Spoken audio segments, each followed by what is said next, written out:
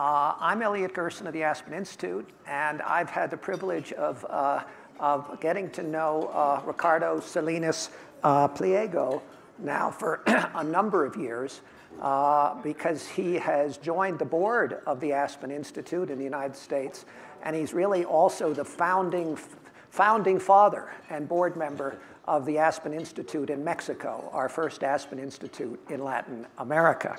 He, of course, is one of not only, thank you,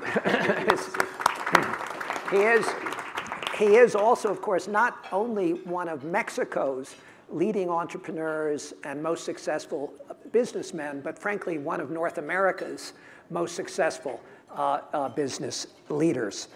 He is the founder of Grupo Salinas, with interests in telecom, media, financial services, banking, and retail. More than 90,000 employees, one of the leading businesses in North America. He was educated in his native Mexico and the United States, and the businesses in Grupo Salinas include Azteca Television, one of the leading producers of Spanish language television in the world. He recently sold his cellular business, you probably read about that, to AT&T for $2.5 billion. He also is perhaps the leading philanthropist, both personally and through his foundation, Foundation Azteca, in Mexico. And they have a particular focus on the environment, education, healthcare, and nutrition. Entirely coincidentally, even before he first came to the Aspen Institute and the Aspen Ideas Festival, he started and sponsors a program in Mexico called the City of Ideas in Puebla, which I recommend to all of you every November if you can't get your fill of the Aspen Ideas Festival here. He actually has his own Ideas Festival in Mexico, and it's all in English, and it's really quite spectacular. So you could see that he already had very much of the Aspen spirit even before he got involved with the Aspen Institute. Given his stature in the Mexican economy, it is no surprising that he is a leading public figure in his own right in Mexico. And as a matter of fact, his blog is the most followed blog in all of Latin America.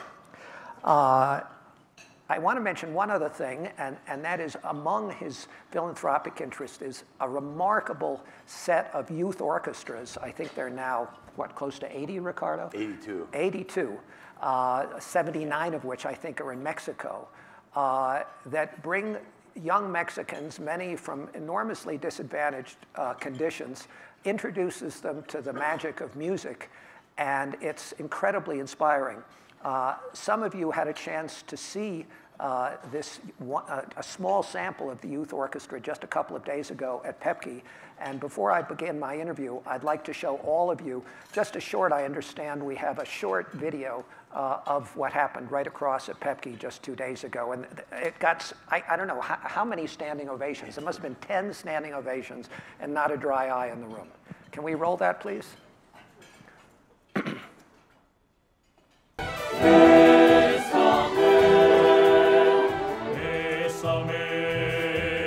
Bésame mucho, como si fuera esta noche la última vez. Bésame, bésame mucho, que tengo miedo a perderte después.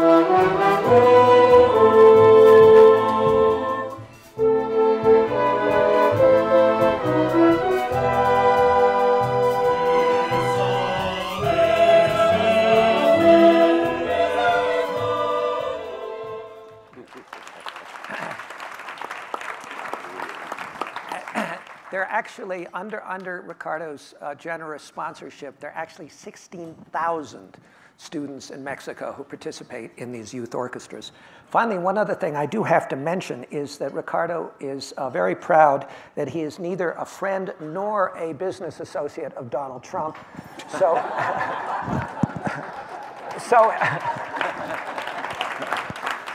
he has had no need to sever any ties over the last couple of weeks.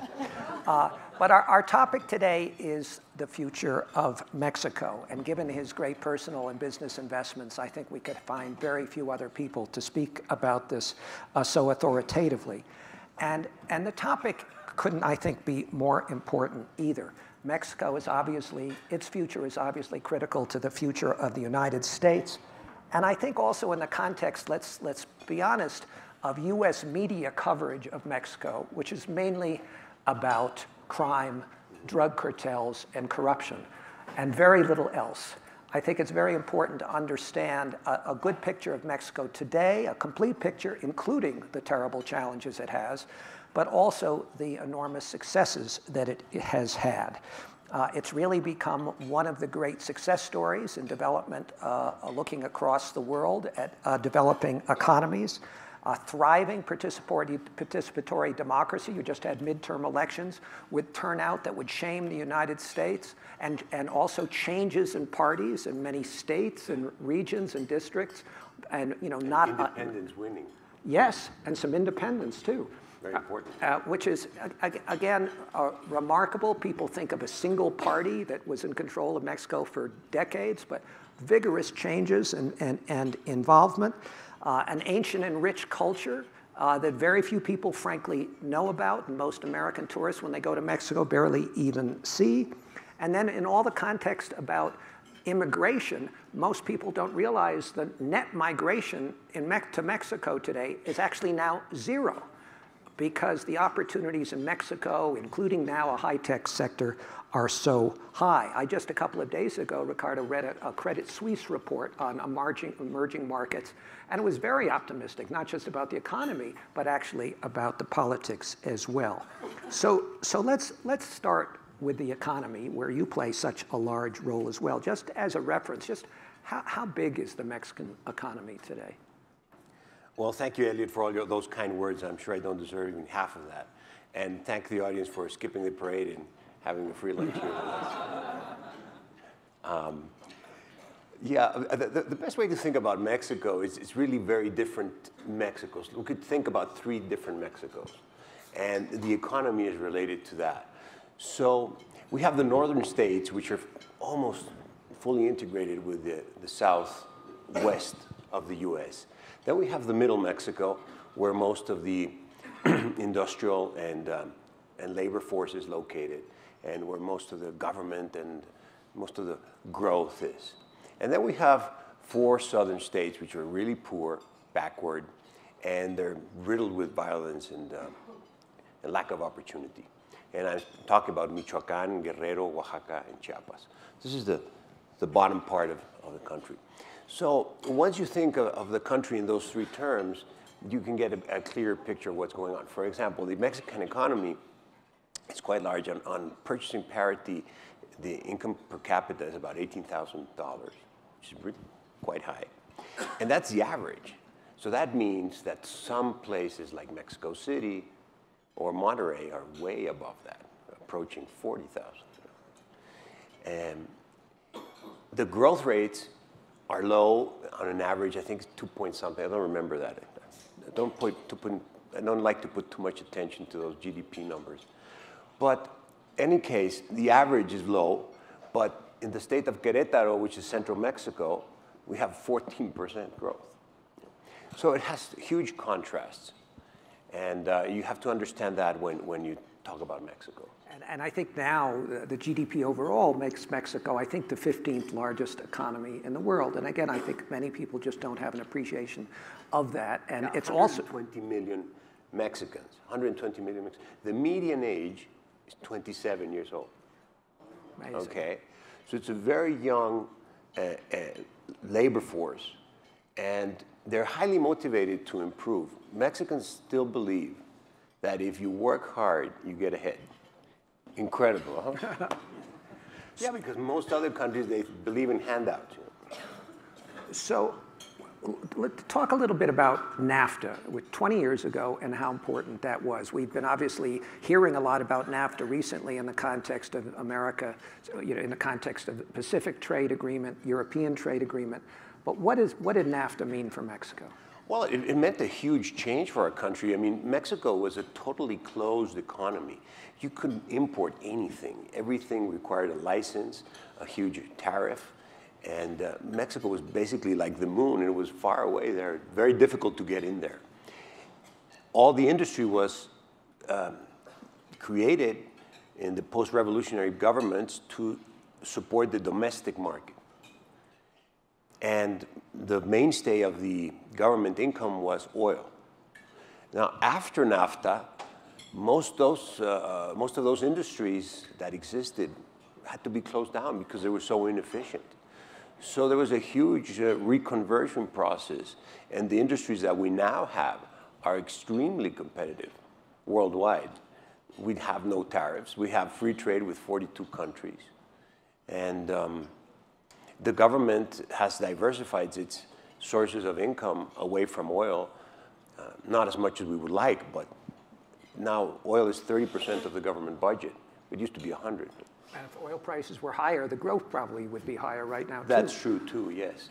What about NAFTA? Do you have a view about NAFTA and its impact in this country? I mean, we probably all remember Ross Perot's comment about the great sucking sound. Yeah, well, another Donald Trump, That's all we can say about that. But there's so many misconceptions. America has always been for free trade and for the interchange of ideas, merchandise. NAFTA was a very good, big step, a good step in the right direction, but it missed one thing. It allowed capital to flow, information to flow, merchandise to flow, but no people to flow, which is really dumb. At the end of the day, I think there's a big misconception here that most of the Mexicans who come to work here, apart from being hardworking and doing their jobs right and all that, they want to go back to their country. They really want to be temporary workers over here. And many of them are now going back. And we should not confuse that with citizenship. I mean, there's many other countries in the world that allow temporary worker programs. And it makes sense.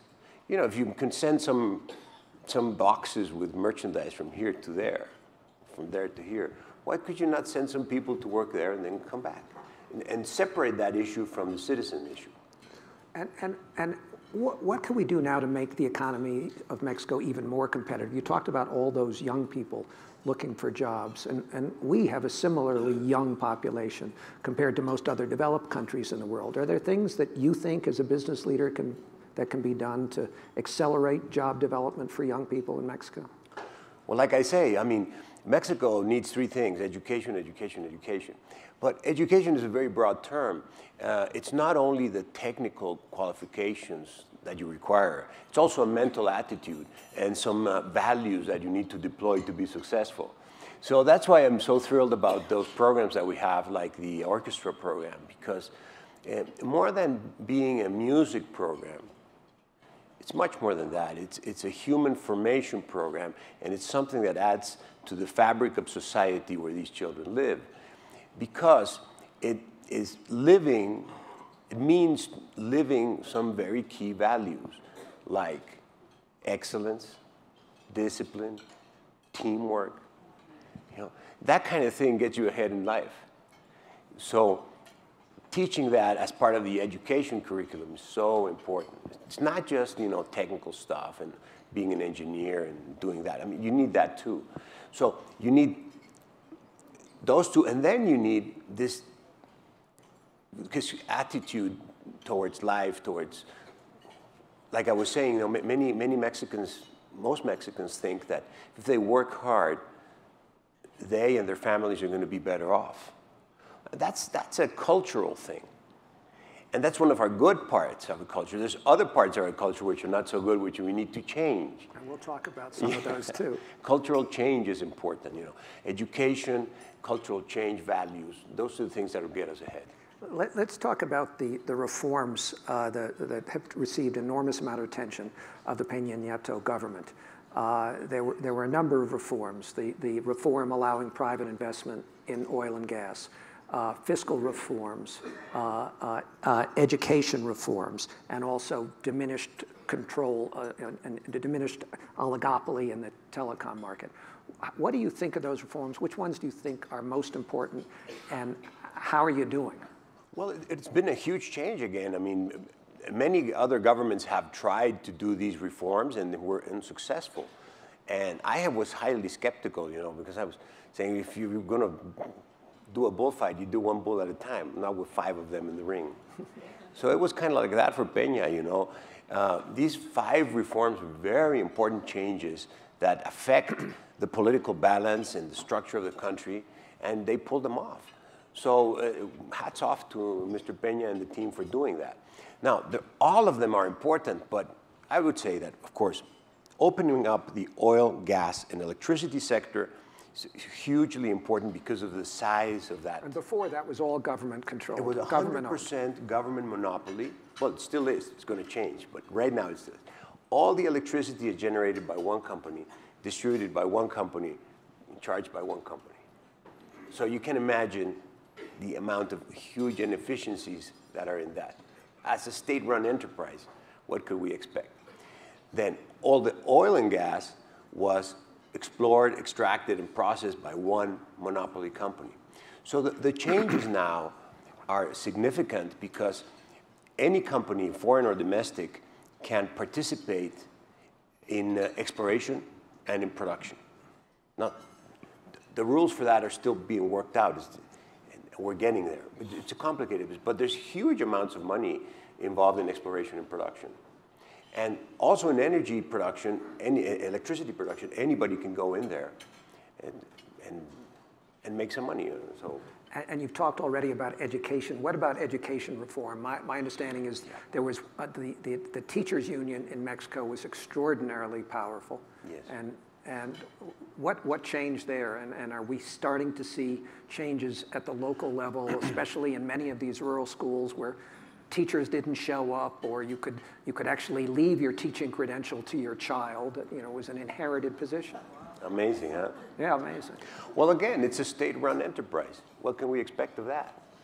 The educational system is the largest state-owned enterprise in Mexico. It's bigger than Pemex, the oil company. It's bigger than the electricity company.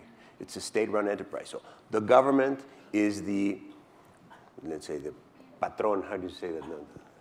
The boss. The boss. Employer. And all these teachers work for this boss. The boss is hugely inefficient, and these employees get away with murder. Isn't the boss in jail now? No, that's the union boss. Oh, the union boss. The boss, the one boss that pays the payroll is the state. No, I meant the union boss. But she's in jail now, isn't she? Yeah, but the thing is, the union is divided into like 3 different sections.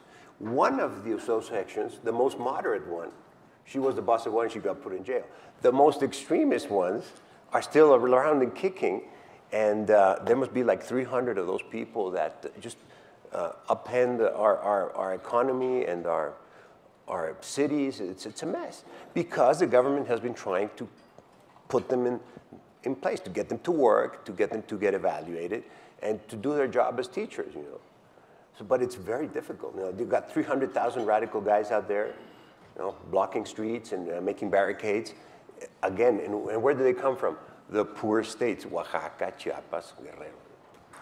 So you've been. It's not a coincidence that the poorest states present the worst educational performance, and the worst leaders, the most radical ones, come from those states.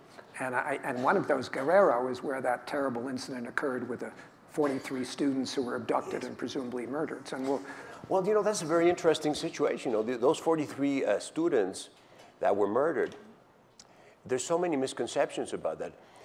Number one is that occurred, they were killed by the municipal police of a godforsaken town called Iguala. The municipality was run by the PRD, which is the left-wing party, totally antagonic to Peña Nieto. the state is run by a governor from the PRD, totally antagonic to Peña. And the students belong to a radical left-wing Maoist Marxist institute where they teach teachers to be rebel leaders. Okay, so I don't know if you knew about this. But you know, when they say 43 students, you think, oh my boy, he was there and he was. No, these were radical activists. Maoists. That doesn't mean they can be abducted and murdered. No, I'm not saying that. But just to tell you, how is it that Peña Nieto got be blamed for this? I mean, he can be blamed for many other things. Wasn't he blamed more for the general sense that there still is not a sufficient rule of law? The polls still demonstrate that that is one of the biggest worries of Mexicans. Yeah, and you know why this happened is because two gangs are fighting for the territory in Guerrero. They cultivate poppy, which I've seen some here, and very nice flowers. we don't get the same thing out of these poppies. But anyway, they're fighting over this poppy trade or heroin, and it's terrible. There's too much money in the drug trade. So we should just make it legal and get on to something else. I was listening to a testimony by a judge here in Aspen Ideas, and she said, I unfairly convicted more than 500 people and sent them to their ruin because of these laws that we have about prohibition, which are just not working. A federal judge in Massachusetts from the first session. Well, we'll come back to drugs and cartels in a minute, but see, that is the key factor that explains all this horrific violence in my country. It's directly related to the drug trade. Well, let's stay on it now then. Yes. So what can be done about it? I mean, we're sympathetic in that the demand for the drugs come from north of the border. The guns largely come from north of the border, but it is your problem. Yeah, so we should just eliminate our problem and make it legal. How? You know, here in the States, it's legal to carry guns. In Mexico, it's not. You think it should be legal in Mexico? No, but we should make drugs legal, and then you can handle the drug problem over here. I mean, there's nothing to be gained by the prohibition, really. Both America and the U.S. should just, Mexico and the U.S. should move ahead. Here in Colorado, it used to be illegal to smoke marijuana. Now it's not. You see them in every drugstore corner. So what happened? Nothing. Except that a lot of more people are not being put in jail for something that is really a victimless crime. So I think we've done enough to protect our kids. If our kids don't have the sense to stay away from drugs, they should learn about it and move on. But the cost of this goes way beyond the youth protection. I mean, because the justice system, I mean, America invented prohibition in the 20s, and then they had to backtrack in the 30s when they found out that didn't work. Why didn't it work? The justice system was corrupted, the judges were bought, the mafias were buying everybody, violence was rampant. That's exactly the description in my country because of this prohibition. So we need to end prohibition now. But short of that, Ricardo, that may not happen that quickly and may not happen at all. What other things that can be done that can address this problem? I mean, rule of law, I think Luis Rubio, whom I met at one of your conferences, just wrote a book, just was also translated into English, talking about reforms in Mexico and said, yes, there are these 4 reforms, the fiscal reform, the oil reform, the education reform, but the 3 reforms that matter are rule of law, and rule of law. I mean, short of prohibition, what can be done? You had judicial reforms in 2008, but still many of the courts don't really work well. Many of them are corrupt. That reform hasn't worked well. Why isn't the president doing more on the rule of law reform? The thing about the rule of law is you have to have few laws that everybody can understand, we can keep up with them. When you have this environment where producing new laws, 1 million words a second, it's very difficult to keep up. So that's just one aspect. The other aspect is our system of law in Mexico is not like the one you have here based on case and precedent.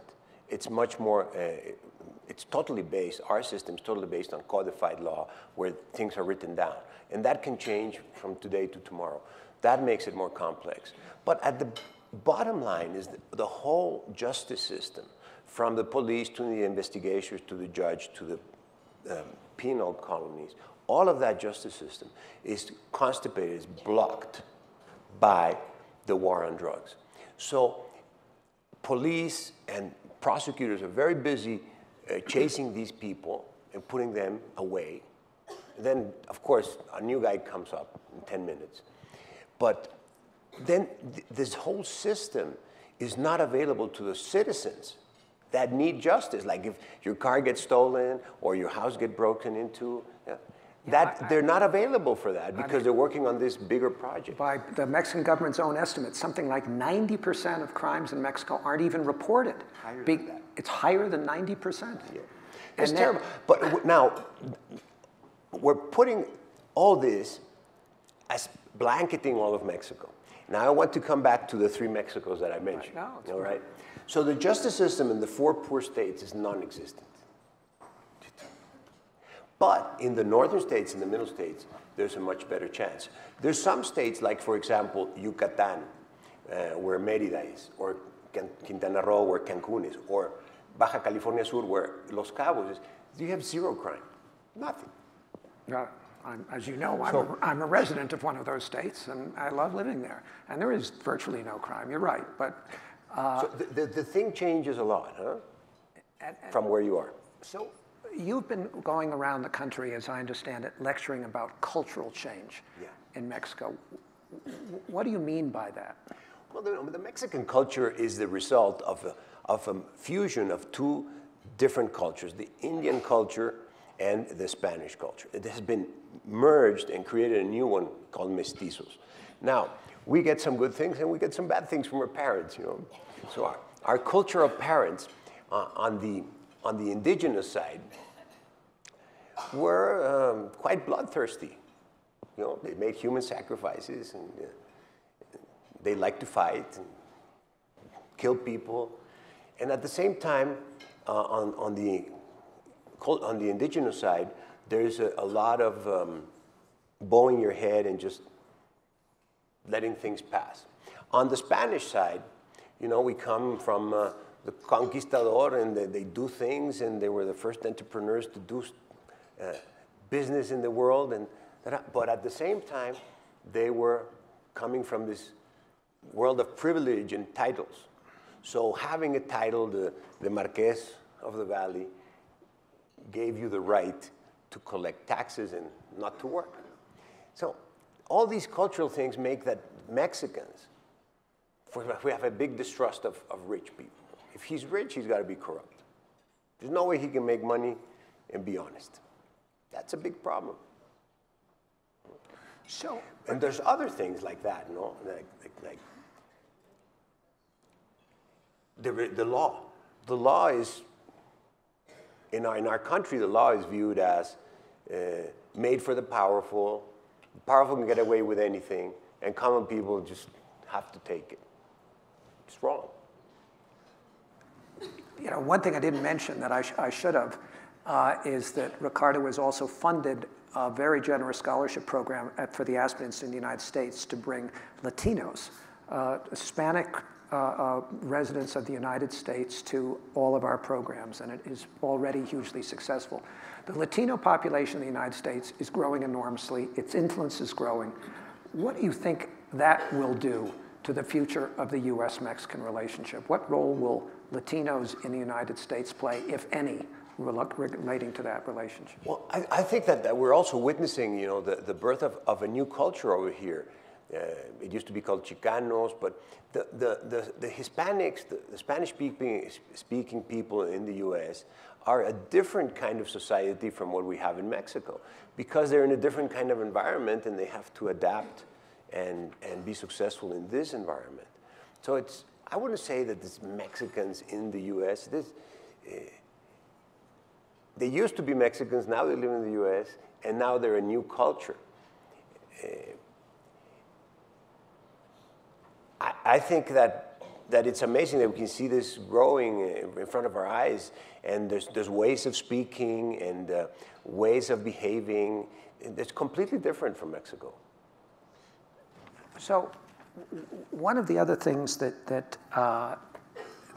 been noted a lot recently, as a matter of fact, General Petraeus was here at the Aspen Institute earlier this week, and he was co-chair of a major national effort sponsored by the Council on Foreign Relations that suggested that North America, meaning Canada, the United States, and Mexico, should be much more engaged with each other and view itself as a force internationally.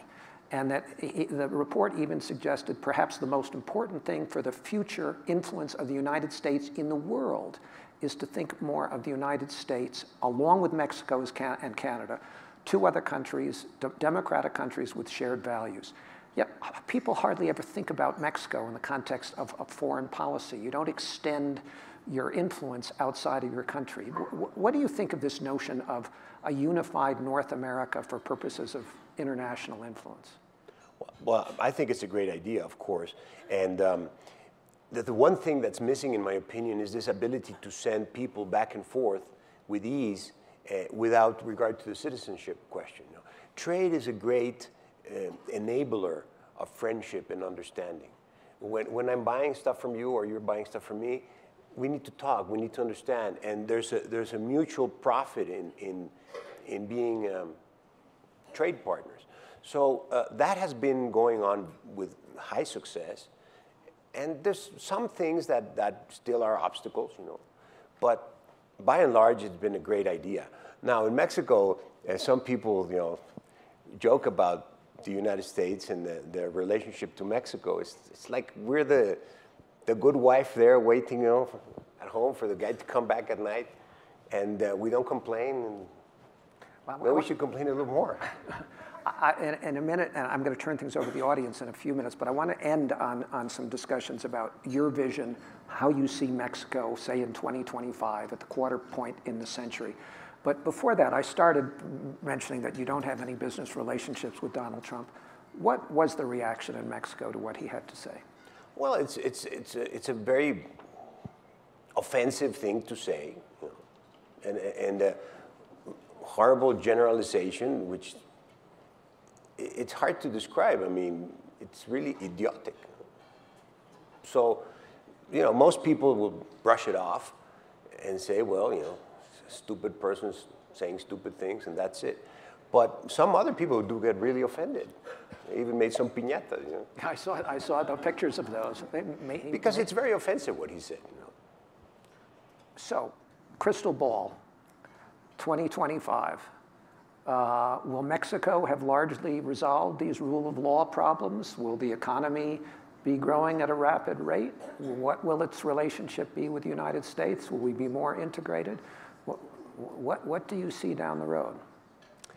Well, predicting the future isn't what it used to be. You know?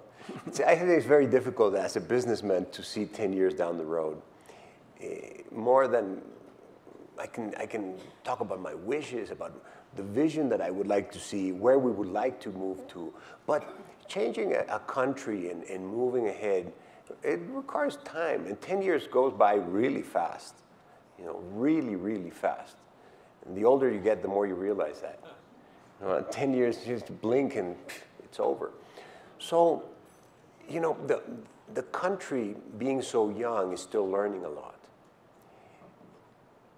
And those, a median age of 27 is going to get older. And it's going to be more knowledgeable and hopefully more educated. So Mexico will move from as it already is moving fast, from a low value-added labor to highly value-added labor. And because of the strategic positioning of our country next to the US in the same time zones, the ability to do high-value logistics and high-value manufacturing. It's like the auto manufacturing already is booming in Mexico. Booming. We have these huge plants. All of those televisions are made in the north of Mexico, and medical equipment, and so that will continue to get better. Now, also, you have to think that the connectivity, the internet, is going to change everything for the whole world, not only for Mexico. So having our country connected with very high-speed fiber optic, which we're doing in one of our companies, and with wireless high-speed connectivity, also opens up incredible possibilities for development and productivity. Now, the only way that you can get high-paying wages is if you have investment in productive capital equipment that makes labor productive, and you can pay those wages. That's what's happened in Germany, for example. So we will see a lot more capital investment, and now there's a big if. If our country continues to be stable, if our governments continue to be forward-looking and attracting investment, then we will have this capital investment. Then we will have these higher-paying jobs that we need so much. But it might not happen, you know. Things can go different ways.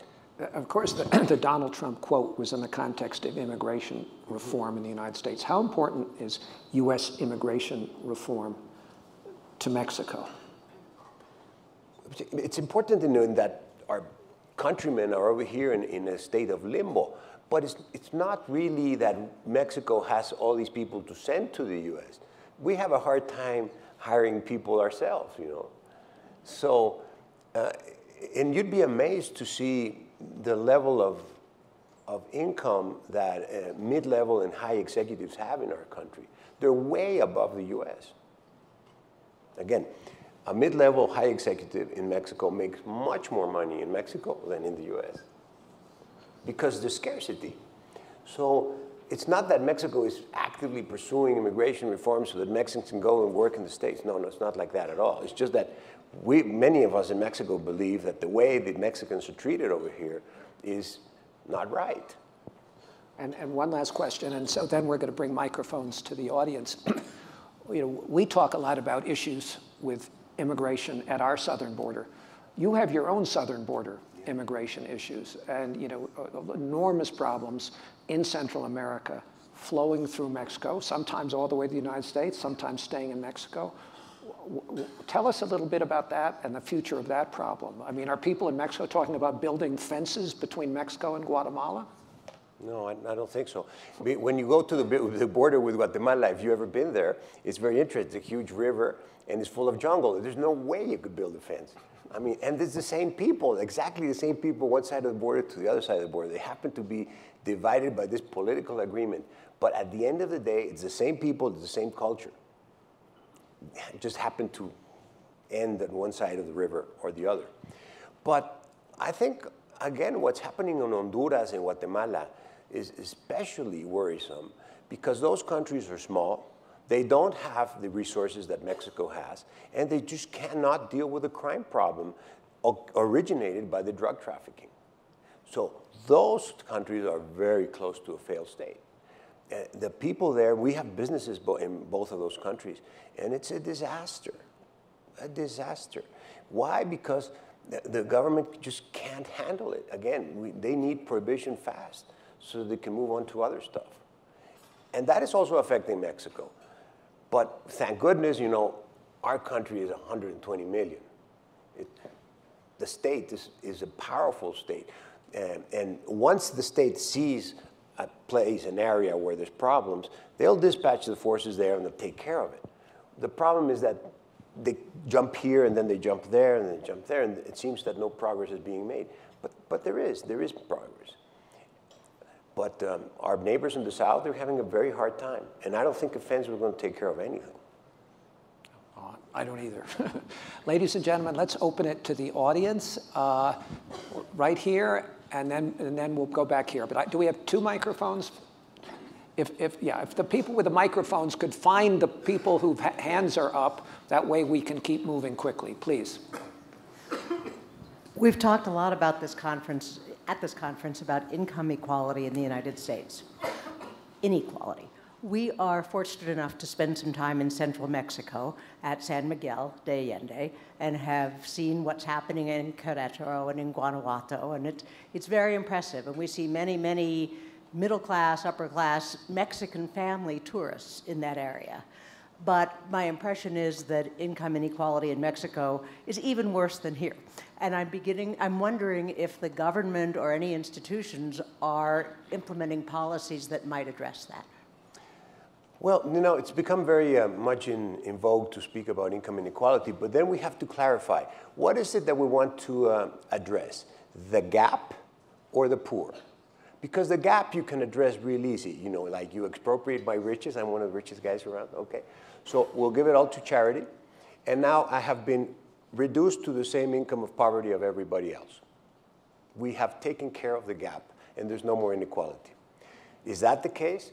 I would say that would be just a symptom of envy, which is a very powerful human sentiment and motivator. Now, if we're talking about the poor people and raising them to a better level of income, that's a different problem. And we know that the only way that people can make better income is by having a better paying job. Again, it comes back to investment and productivity and higher wages. Investment, not only in capital equipment, but in education. So at the end of the day, that's the only way that you can get people out of the poverty level. Now, having said that, the poverty in Mexico is in different manifestations. Most of the really poor people are in those 4 states that I mentioned again, Michoacán, Guerrero, Oaxaca, Chiapas, directly correlated with lack of investment in education, with lack of investment in infrastructure. And nobody's going to set up business there. You know, I've discussed this at length with President Peña, and he's coming up with this special economic zone idea. But, you know, the taxman, they just don't get it. If the car company is setting up in León, what would it take for them to set up in Tuxtla, which is in Chiapas? It would take a lot of incentives for them to do that because it doesn't make any sense. There's no infrastructure, there's no educated people, the logistics are horrific. So if we really want to uplift those 4 poor states, we need to do some major changes in terms of incentives to investment of all kinds, investments in education, infrastructure, and capital goods. Is that happening? Not yet. Okay, please. Yes, my question is a personal one. Ignoring net worth, how would you contrast yourself with Carlos Slim?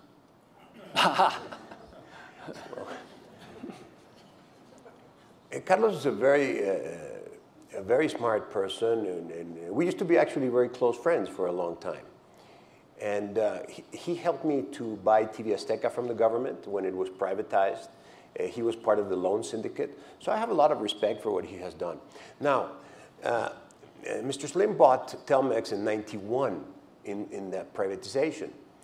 And even speaking with President Salinas years later, and I questioned him and asked him, well, why did you give him the monopoly of Telmex for such a long time? He says, no. We didn't give him the monopoly of Telmex for such a long time. The succeeding governments extended the terms of his monopoly up until today. So it is now until last year when the government of Peña really decided to take this head on and to create a conflict with the Slim Group, that reform was finally put in place. And now we see the results. You know, I sold my business to AT&T, and AT&T has invested $7 billion in Mexico to create a top-of-the-line, world-class 4G wireless infrastructure. It's going to be hugely competitive, and it's going to put the Slim Group into really competition mode, which is what we needed. So I'm much more of a builder of companies. I'm not a buyer of companies.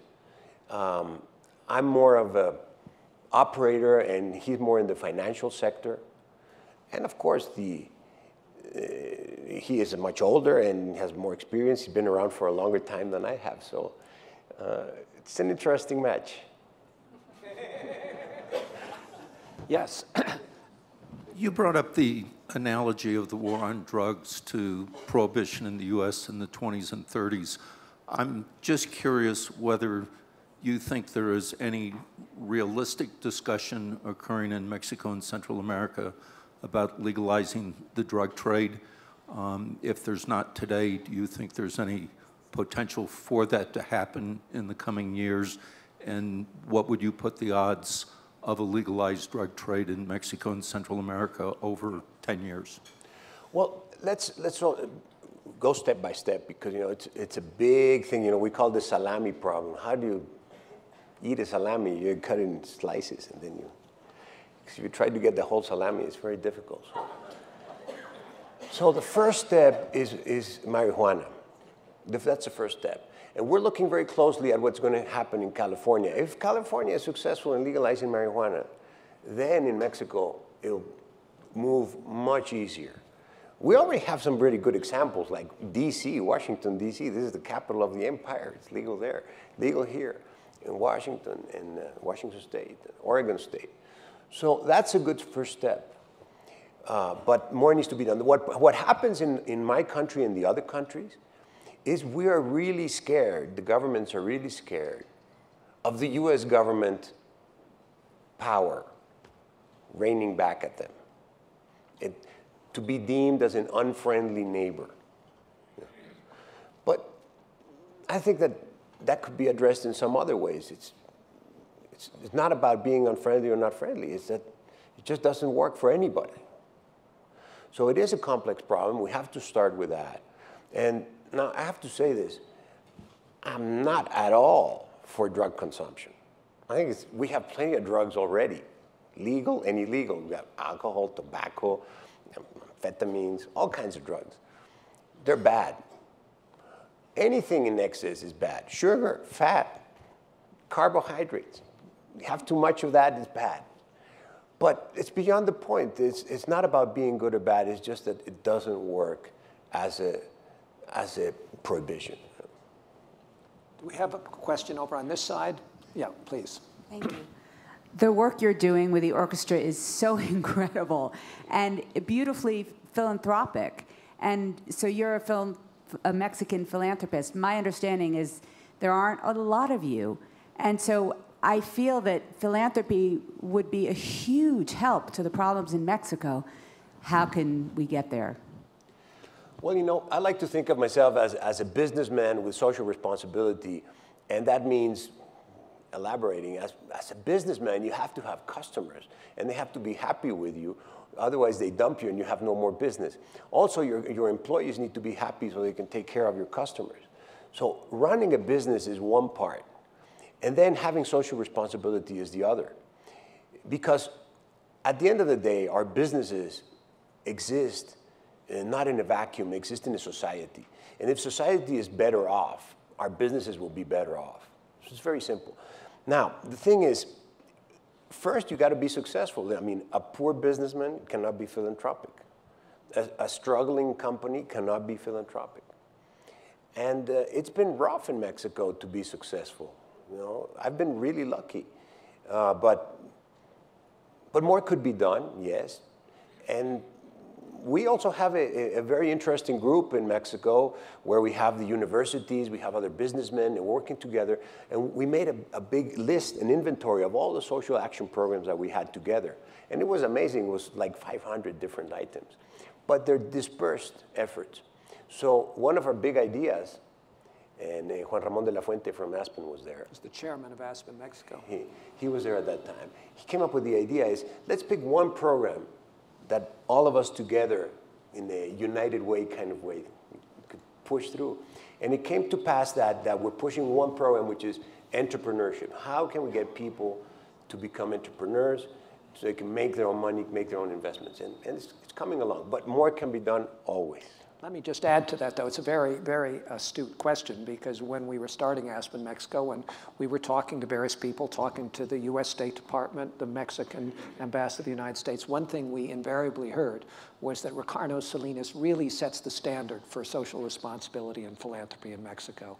And the hope is that other people as successful or nearly as successful as Ricardo would follow your lead. Well, thank you. I'm sure I don't deserve that. But well, no, that's what they said, so it's true. Let's go to the middle here, if we can. Hi, thank you for today. I wanted to talk with you about human trafficking.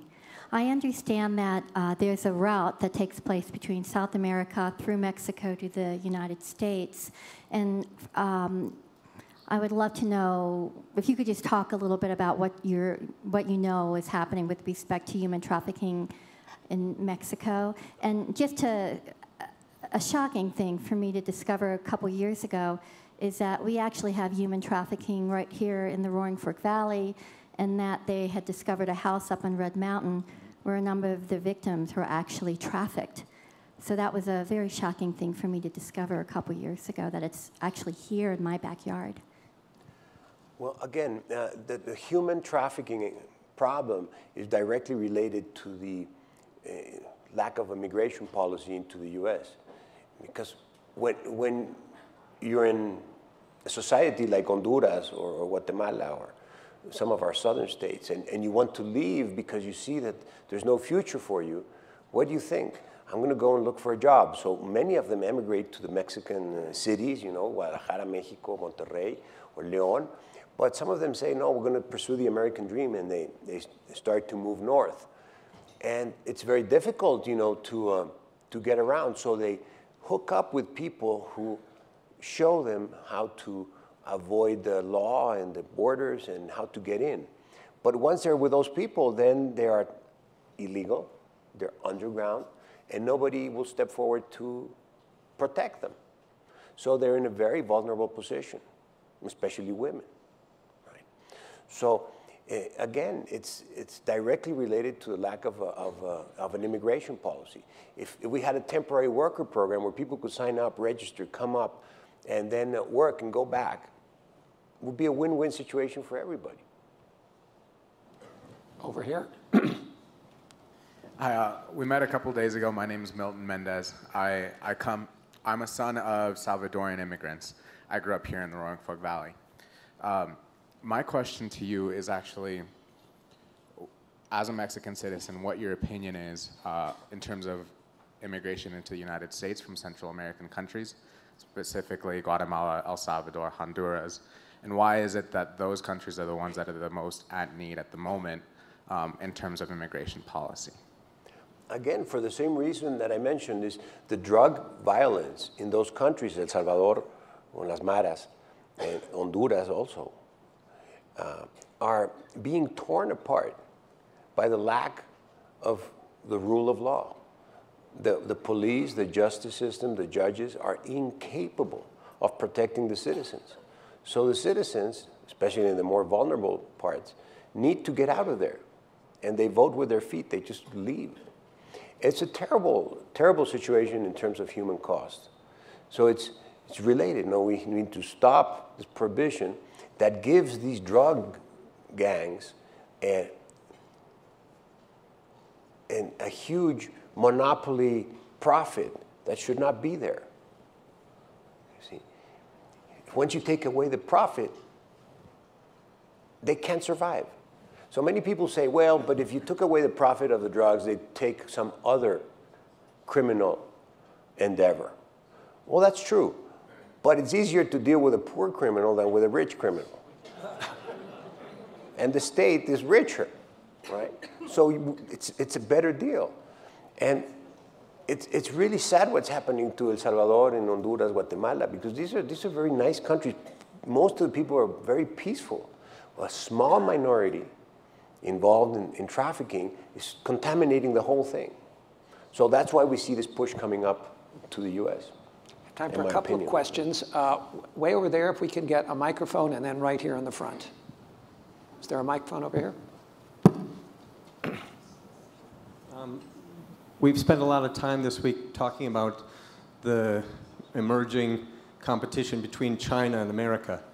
And Mexico plays such an interesting role as kind of a part of our NAFTA agreement, but also with a lot of commerce with China. And China, of course, in Central America is giving money to create a second Panama Canal. We've just changed our relationship with Cuba, the communist country on this side of the isthmus. Talk to us a little bit about Mexico's view of this emerging competition between China and America. Well, the first thing I would say is China is just a world unto itself. I mean, it's 1.3 or 1.4 billion Chinese, and the Chinese believe that they have a rightful place in the world, and they're going to defend it and fight for it, and they have very high military capabilities. I mean, this is completely different from the Mexican situation. Mexico is 120 million, you know, maybe 10% of that. Our vocation has never been militaristic. We have always been a peaceful country. And we demonstrate that with all of these trade agreements that we have, as I said, more than 42 trade agreements.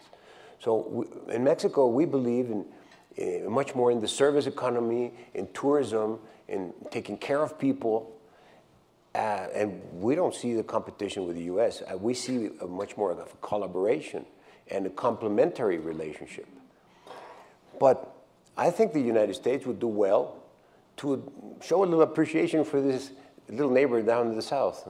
Because as I said, we don't make trouble, so we don't deserve any attention.